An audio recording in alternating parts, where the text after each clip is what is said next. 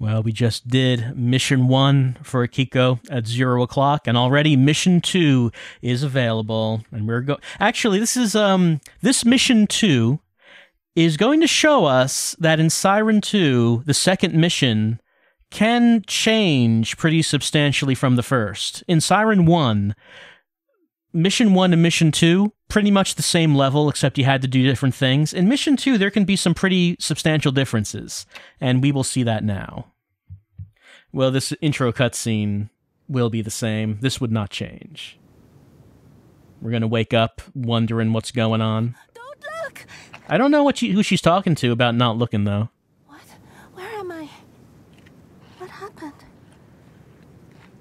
That is a good question. To that tsunami? What happened to the tsunami? What's going on? We were hit by a giant red tsunami, but I'm completely dry and alive. That seems strange.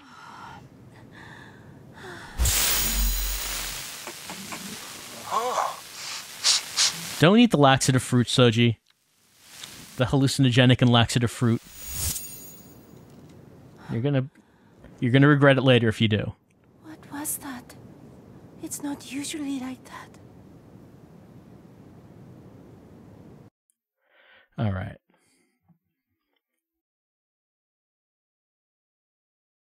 So we have to reach a different road, but now something's going to change here. We have to look for memories of the past. Inspect carefully all high areas to find a necessary tool.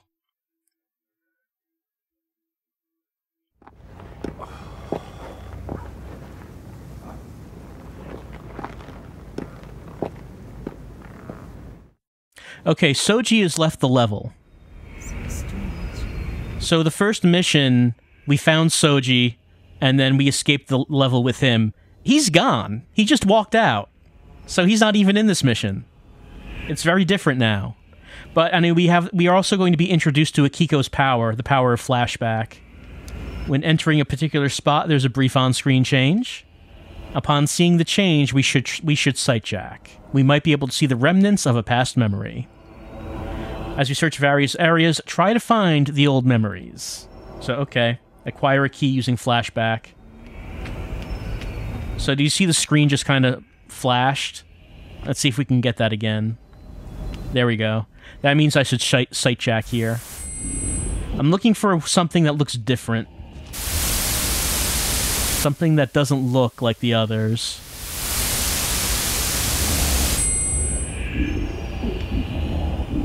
Wait, that one. This takes place in the past? We can tell because it's sepia-toned. So it's a child playing with a robot. And they're in a sandbox.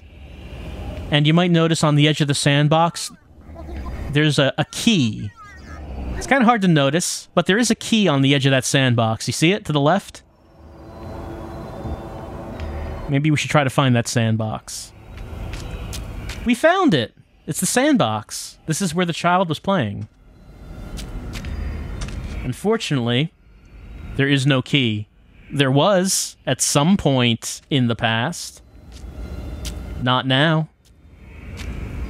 We could look around, but we would not find a key. All we saw is that there was a child playing with a robot, and that there was a key. Did I get a prompt? What was that prompt? Up. Oh yeah, I can just stand on this. There's no reason to. We can do it. Alright, why don't we just look around for some more memories? We can drive, of course. We are not getting tutorial prompts this time, though. Let's turn our headlights on. Kill them. Now, even though Soji's not here, I'm gonna do this so we can get the umbrella. Just in case I need a weapon. I might not, but... you know, just in case.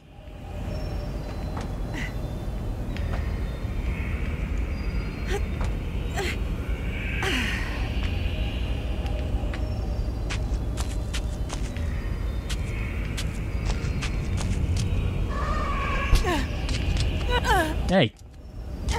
Hey! Look at this guy. Smacking me around before I can pick this umbrella up.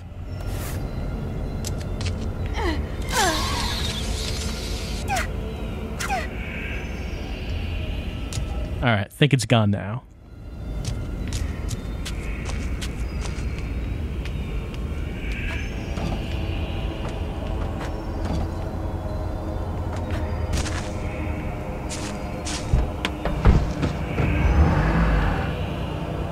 So it says we just have to look around the level and try to find flashbacks. Oh, did we just get one actually? Hold on. Let me get out of the car. Well, I didn't mean to put it by the veranda, but that's fine. Hold on. I think the screen flashed when we were around, like, here. Oh, it's probably just talking about the playground. It's the same area we just saw.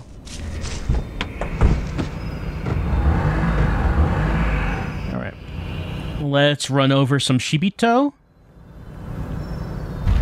And let's try to find some visions. So this is Akiko's normal psychic power. She was surprised by the sightjacking, because normally she can't do that. But this is what she can normally do. I don't mean run over people with a car.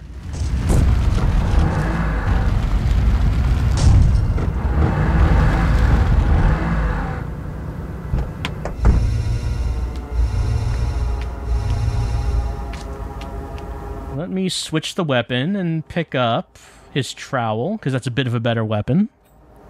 Now, he'll have no weapon when he gets up. That means that if he wants to attack us, he can just grab at us. It's not very powerful, though. But it's good for us that he doesn't have a weapon. And good for us that we have a stronger weapon.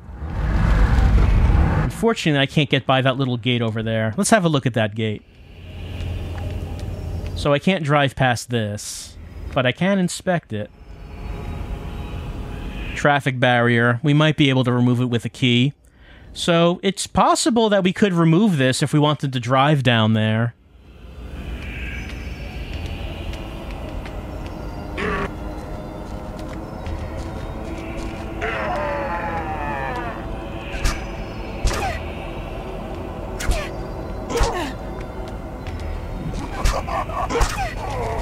He has a bladed weapon. I'm going to switch weapon to my umbrella.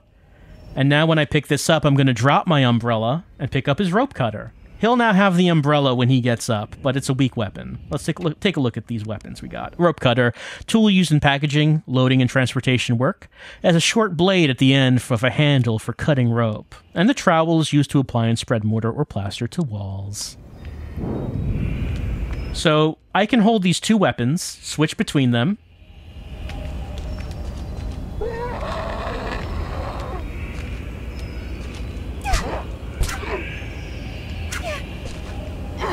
Yeah, see, now he can grab me, but it's not very powerful.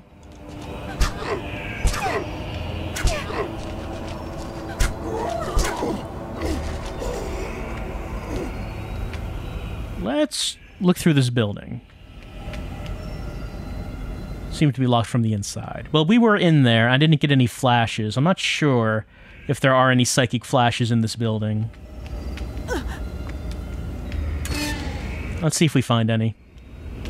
Oh, there's one. Hold on. Let's close this door.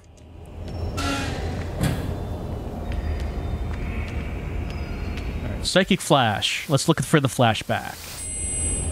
Alright, so at some point in the past, someone was looking at a piece of paper, a notice that someone put up on this bulletin board with a key on it. And I cannot read this, but we could assume that someone lost their key.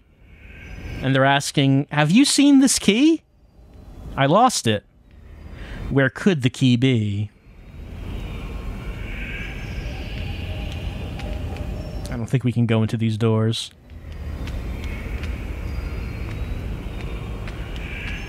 Let me just check around and make sure.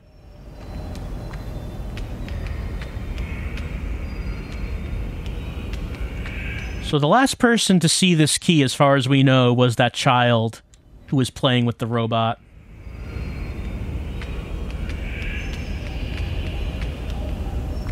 This window's broken, but we still cannot go out into the roof.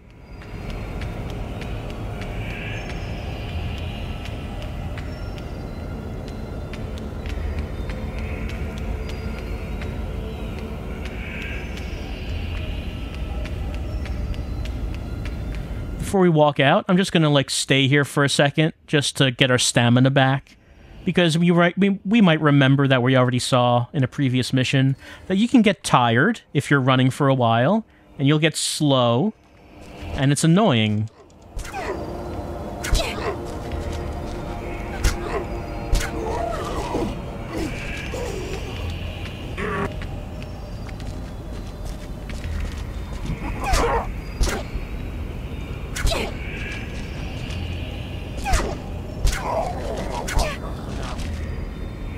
Alright, we're gonna go into this other building, and hopefully we don't get shot by the sniper. Actually, maybe I do want to pull the sniper. I could use the car and then the horn like we did before to pull the sniper out a little bit, so hopefully he won't get us. Let's just try that. So, oh, down here. Honk the horn. Sniper hears us.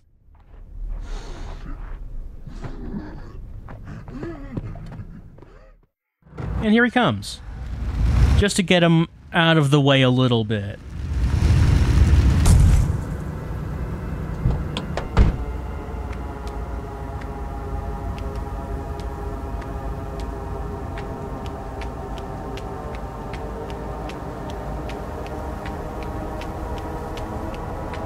Let's take a look at this building. We got a flashback. Let's close this door. And let's see what was in here. Alright, at some point in the past, someone put up a message on this bulletin board, I guess, saying that they lost their toy robot. And if you have their toy robot, please go to room 203. That is where the toy robot should be.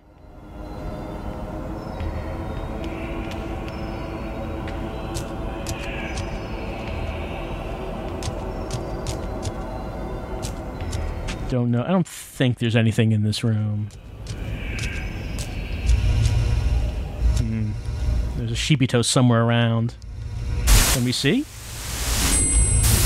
Where's the sheepy toe? Maybe it's talking about one that's walking outside the building. Is there anyone in this building we need to worry about? I'm not seeing anyone, so let's walk through. Let's explore the building. Hopefully there's no one here.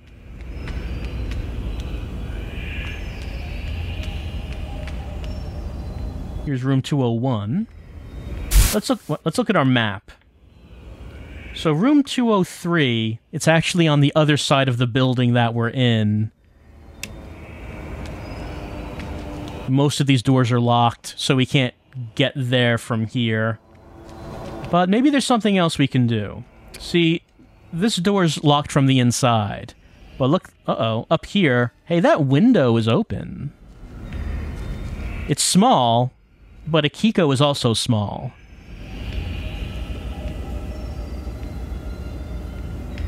Well, of course we're going to enter using window.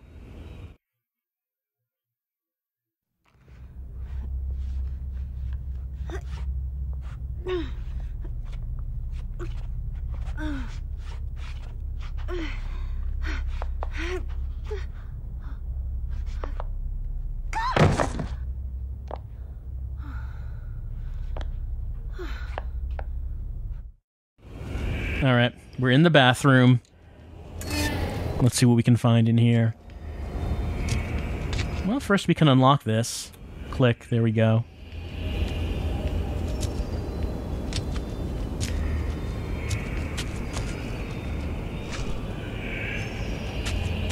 Something that we find in here, the reason to come into this room, is a camera. And that unlocks mission 2 for one of Soji's missions later on. Let's take a look at this camera we just picked up. It's a compact camera dropped in room A301, equipped with a self-timer and flash. I don't think there's anything else in here.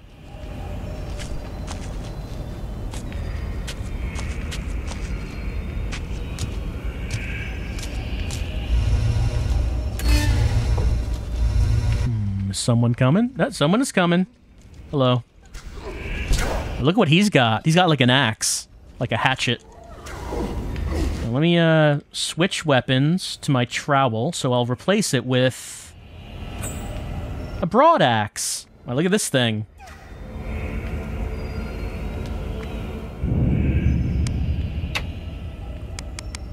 Broad axe, a type of axe with a broad blade used for cutting and chipping wood.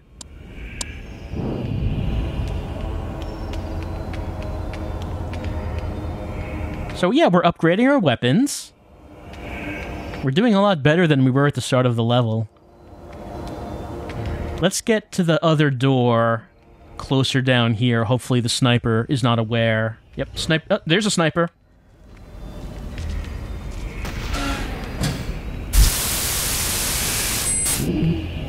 Sniper is not moving, though.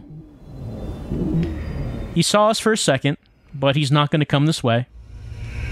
Alright, so we saw in the flashback there was a poster that said that I think the robot needed to go to room 203.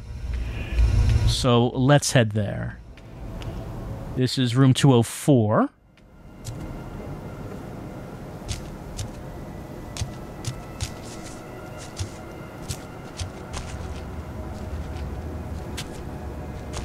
This room is pretty busted up. Now we can walk out on the veranda.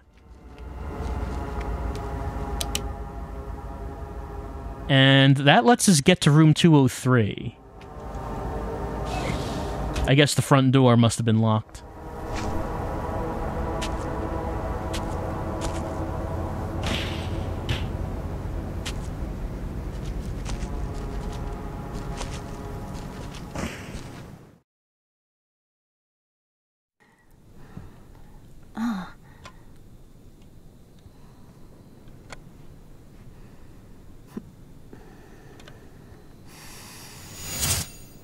Back then,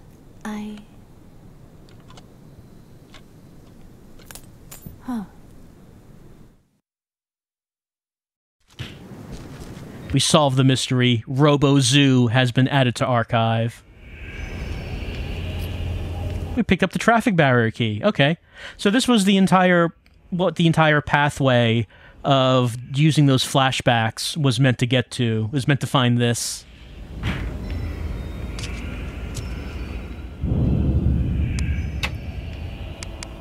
A key hidden inside the robo-toy. It can be used to unlock the traffic barrier. But it also said we needed to find the wire. Let's see. Yeah, it just says acquire the wire. So where is the wire? Well, let's do some sightjacking. I think maybe we can see it if we sight... Okay, yeah. So there's someone walking around on the roof of one of the buildings. Let's just take a look at this guy.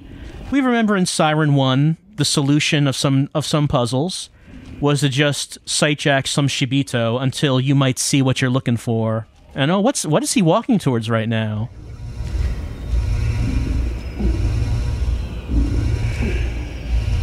Something to his left. Well, there's an open door right there. So, well, we didn't see it very well, but there was like a wire hanging from the barricade.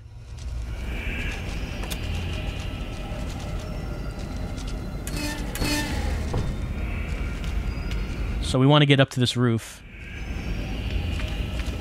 Well, is the roof to this building? I'm actually not sure if it's this building or the other one. We'll find out shortly, though. We'll just go up here and see if the door's open. Yeah, it is.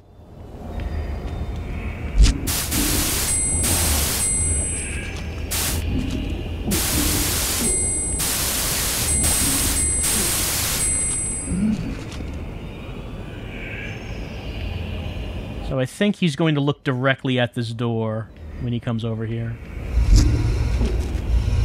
Yeah, see, there it is, the wire. It's on the barricade. It might be difficult to tell what that is, but that's the wire we're looking for. We're right over there.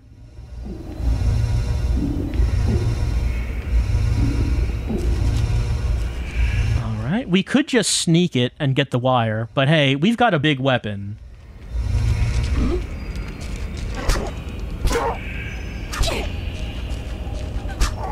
Check out this weapon. It's so long. All right, over here is the wire. We got the wire.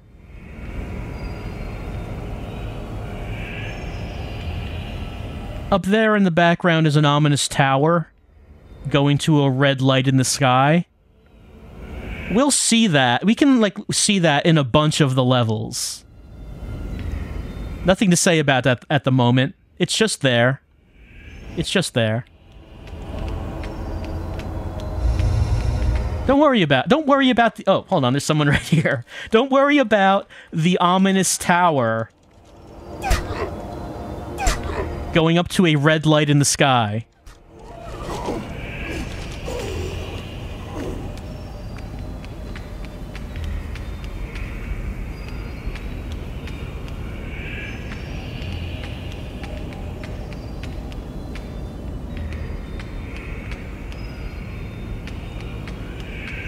Alright, so I got... Oh, we should look at the wire in our inventory. What does it say?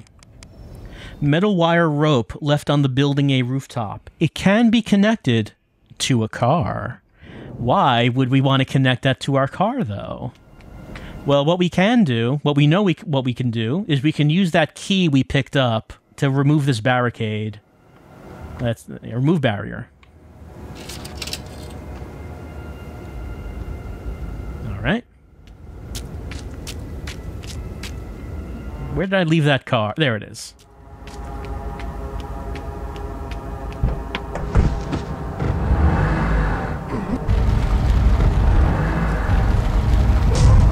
Might as well hit him while we're here. Not many levels you can do that with. I should say. So it's fun to take the opportunity. Alright, now we can drive here.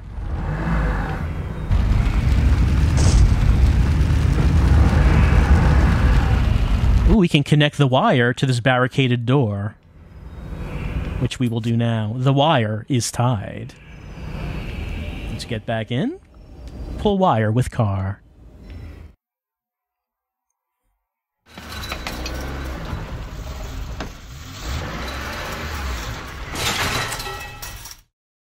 Mission accomplished.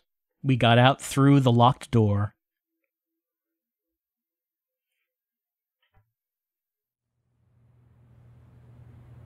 Moving on to the next item.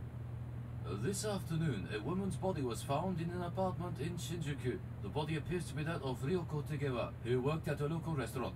We have a reporter on the scene. Yes, a woman was found dead in her apartment here, Why? having been beaten to death with a blunt object. Shut up! Don't make a sound, I'll kill you! Just shut up and listen, all right? I didn't do it, all right? I saw her. I passed her on the stairs on my way up to the apartment. And when I stepped into the room, there was a dead woman in there. The cops are saying it's Ryoko. I don't know how to explain it, but it wasn't me. Come on, please, help me. I didn't do it. All right. I believe you.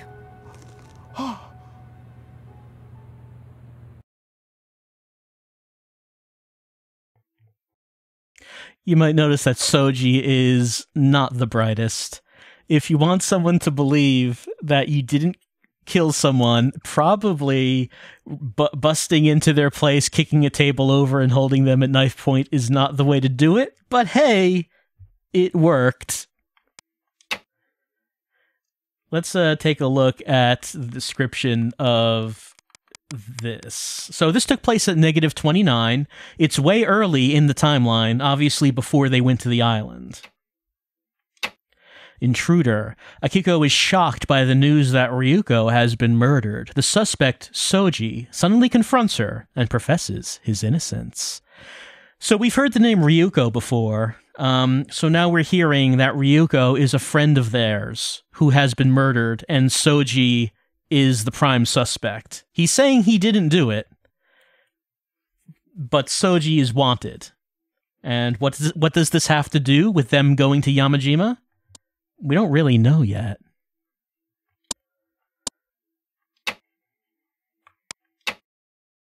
Okay, archive items. News Paradox. We got this because we listened to the news. News Paradox, the news program that separates fact from fiction. Shinjuku District, Tokyo. Woman found dead of unnatural causes in apartment room. Let's play the video data. Moving on to the next item. This afternoon, a woman's body was found in an apartment in Shinjuku. The body appears to be that of Ryoko Tegewa, who worked at a local restaurant. We have a reporter on the scene. Yes, a woman was found dead in her apartment here behind me, having been beaten to death with a blunt object. Police are treating this case as homicide and have issued a warrant for Mr. Soji Abe, now the prime suspect in this murder case. Neighbors have said that the woman and Mr. Abe were known to have argued often. In fact, they were heard quarreling on the night before the murder. The suspect is probably still at large in the area, and the police are searching for him as we speak. Moving on to local. I want to know what that next story was going to be. Well, we'll never know. So Soji and Ryuko knew each other and apparently were arguing. People heard them arguing shortly before she was killed. But Soji says that he didn't do it. All right, number 4, the National Times. The requirement for this archive item is to subscribe to the National Times. I guess Akiko was a subscriber. National Times, August 1, 2005, evening edition. Women beaten to death. Roommates sought for questioning. So Soji was Ryuko's roommate. Around 4 p.m., the body of a beaten woman was found in an apartment in Tokyo's Shinjuku district. An employee of a local restaurant, the woman was identified as 18-year-old Ryuko Tagawa. The body was found by Tagawa's employer, who went to her apartment room when Tagawa failed to return during working hours. The restaurant owner called the local authorities when he discovered a suspicious man in the apartment where Tagawa was lying face down in a pool of blood, her head badly beaten. A warrant was issued for the murder suspect, Soji Abe, 24, an unemployed man who refused to accompany the police for questioning and escaped from the scene of the crime. Further investigation revealed that Abe had been residing with the victim for about a year in the same apartment room where Tagawa met with her untimely death. Neighbors also reported that the two were heard arguing on the previous night of the incident. So, Soji was living with Ryuko for a year. He ran away when the police wanted to question him. Also, I don't know. I would be kind of annoyed if my boss came to my home if I had failed to report to work. I mean, come on, boss, just a little space, please. A little space. Also, something I realized that I was wrong about. I said the game took place in 2006. It takes place in 2005. The game came out in 2006. But, as it says, the newspaper here, when Ryuko was killed, was August 1st, 2005. That also ties into, let's see, what was I thinking about? Akiko's driver's license. She got her driver's license July 30, 2005. So she got her driver's license like 2 days earlier, which is why she doesn't know anything about cars. So she's not a very confident driver. Also, she was born August 3rd, 1976. I believe 1976 was the year of the Yamajima disaster when everyone vanished. Coincidence? And we also have RoboZoo because we inspected the closet. Let's see. Sushiban Toy Company's RoboZoo line followed in the wake of the unsuccessful launch of its Robo Beast toy, a product that placed Sushiban on the brink of bankruptcy.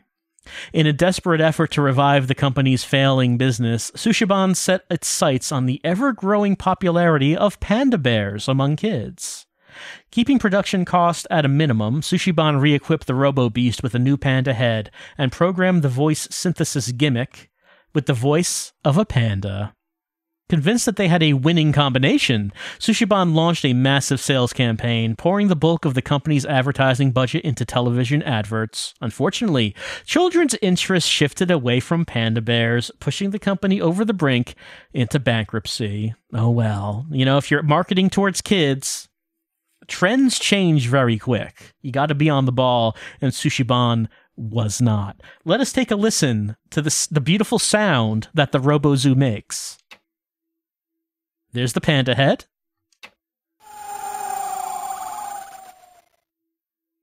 Is that what a panda sounds like? I mean, if you were to ask me what sound does a panda make, I wouldn't be able to tell you. Maybe it could. I wouldn't know.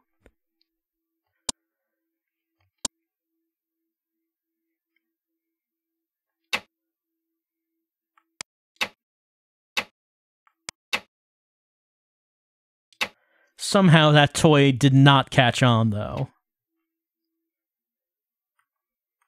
Let's zoom out. And it looks like that the earliest mission that we have now is a second objective for Shumikami. So, when we come back to Siren 2, we're going to see what else old Shu and Tsukasa had to do when they revisited Shu's childhood home and had to escape from hooded men that were trying to kill him when we come back.